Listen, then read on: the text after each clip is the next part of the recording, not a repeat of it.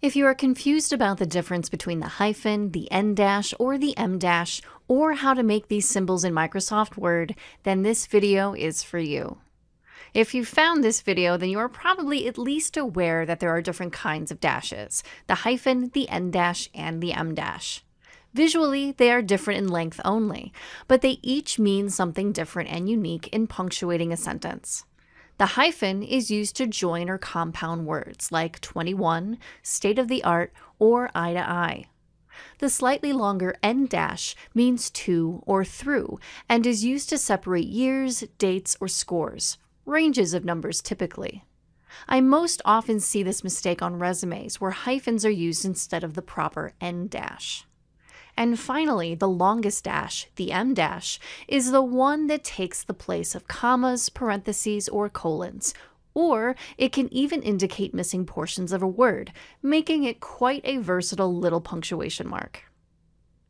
N dashes traditionally are less formal than other punctuation marks, but are more intrusive visually. So if you want a portion or section of text to really stand out, N dashes can do that for you. So how do we create these dashes in Microsoft Word? Well, there are several ways to create hyphens, n dashes, and m dashes. I'll give you the 3 most practical ways. The first way is from your ribbon. Just go to your Insert tab, click on Symbol, More Symbols. That will bring up your Grandmaster list of all special symbols that you can insert into Word. Next to Subset, if you choose the category General Punctuation, you should see a collection of dashes from which to choose. The first one is the hyphen.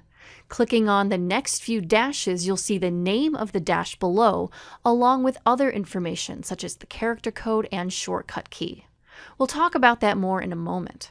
To insert any of these dashes, simply select the dash you want, click Insert, and Word will insert that symbol wherever your insertion point was located in your document.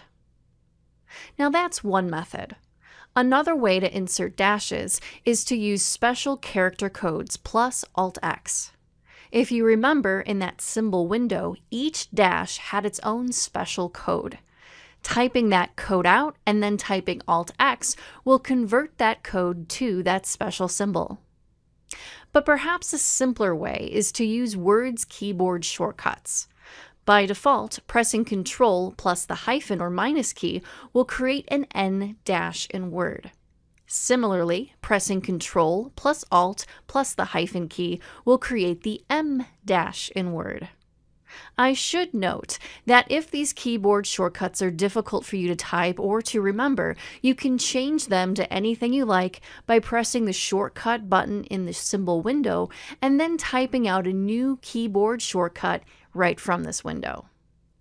Or alternatively, if your keyboard has a number pad, you can use the number pad shortcuts. Alt 0150 will create an N dash, and Alt 0151 will create the M dash. And that's 3 or 4 basic methods for creating dashes in Word. There are other ways though.